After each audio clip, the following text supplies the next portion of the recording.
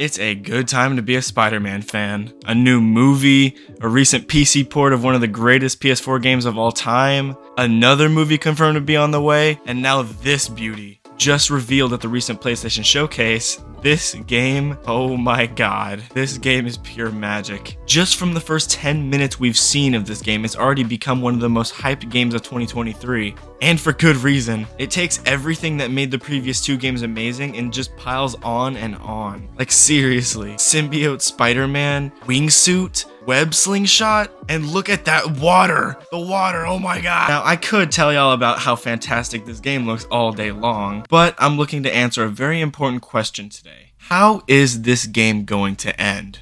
If you've seen the footage, it begins by showing Kraven the Hunter. It'll be important later, but for now, just keep him in the back of your mind. But then it shows Peter jumping out of a basement and he already has the black suit. And seeing this, you would be led to believe that Peter had just obtained the Venom symbiote and this is his first time really using it. This is the first time Miles sees Peter with it on, and Miles, as we know, is Peter's spider partner in this series. So for this to be the first time he's seeing it, it can only mean that Peter hasn't had it on for very long, right?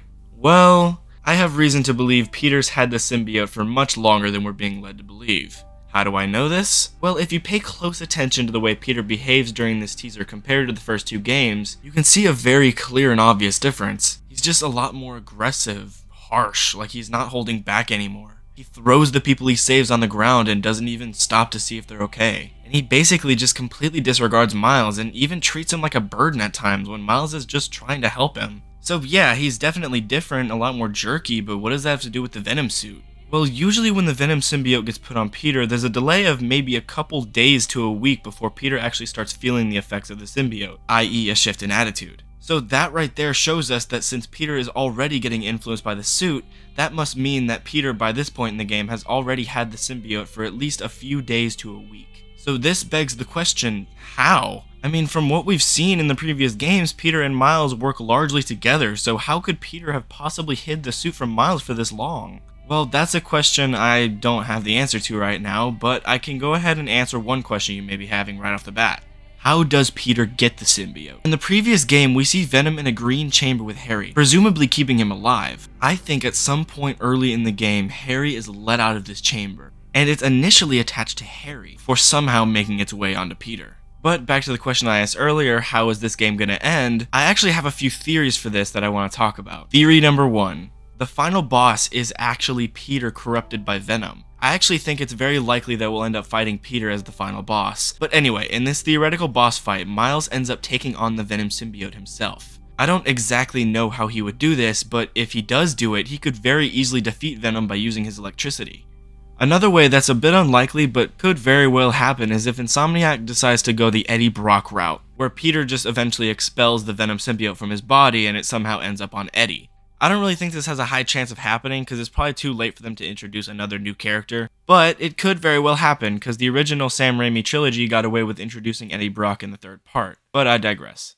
Now, the third and final way this game could end is the most dramatic. And I'm sure most people don't want this to happen, and I agree, but after looking at the implications it could have on the story, I kind of think it may be one of the best ways they could go. What if Insomniac just decides to kill off Peter entirely, leaving Miles as the sole survivor? Now, I know how crazy it sounds, but just bear with me. If Peter were to die or just be out of the picture in some way, we could explore avenues in the story that we aren't normally able to. For instance, Miles and Harry. We've never seen them work together or even meet as far as I'm concerned, so this could be a good opportunity. Also, something that may not even matter in this universe, but I still wanted to point it out, is the Spider-Verse movie. Spoiler alert if you somehow haven't seen this. In this movie, Peter actually dies. So, we've already been shown that Miles can hold his own if he just so happened to be the last one left. And also, for basically the entirety of the Spider-Man Miles Morales game, aside from a few cutscenes, Peter's gone, on a business trip in Simcaria with MJ, leaving Miles as New York's only Spider-Man for the duration of that game. So that could have been Insomniac getting us used to Miles being the only one. I don't know for sure, but if this is the case, it would totally make sense. They sure did do a good job of making Miles play better than Peter. I mean, most people I've heard talk about the Miles Morales games say they enjoy playing as Miles more than Peter. And having played both games, I have to agree. His swinging animations, his electricity attacks, his suits even, it just feels way better to play as Miles. Now don't get me wrong, I'm not saying it's boring to play as Peter, but I'm just saying playing as Miles is definitely a step up from playing as Peter in basically every way. Of course, make sure to leave a comment if you disagree with that. But anyway, my theory for why Miles is so much more fun to play as is because they're preparing us for when Miles is the only one we can play as.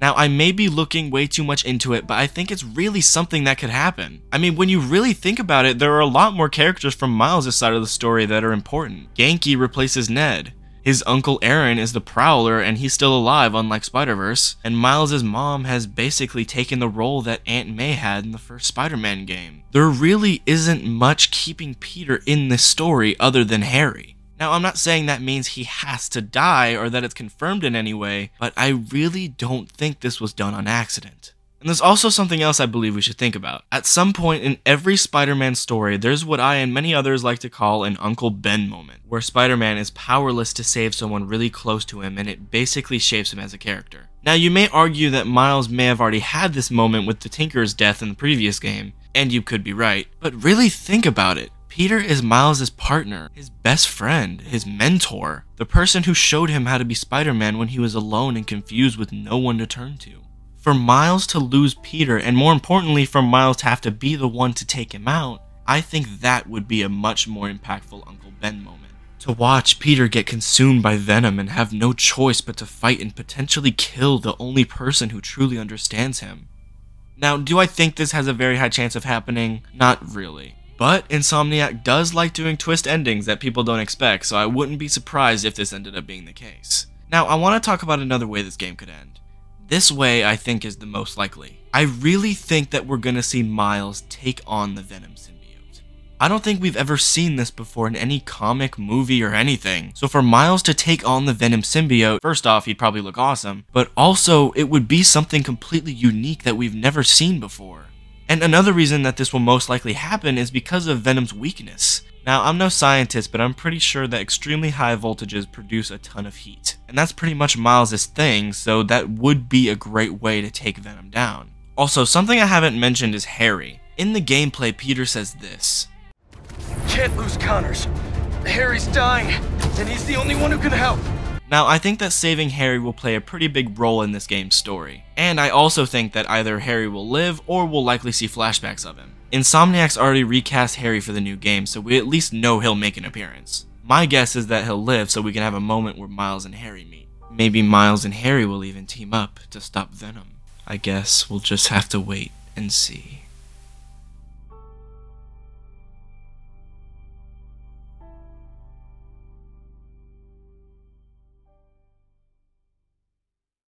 Alright guys, that's it for today's video. Make sure to leave a like and comment down below if you agree with any of these theories. And while you're down there, might as well subscribe and hit the bell so you know when more videos come out. I actually really love the Spider-Man series, so expect to see more videos about him in the future. Alright guys, that's all from me. Make sure to let me know what you want me to cover next. I love you guys with all my heart.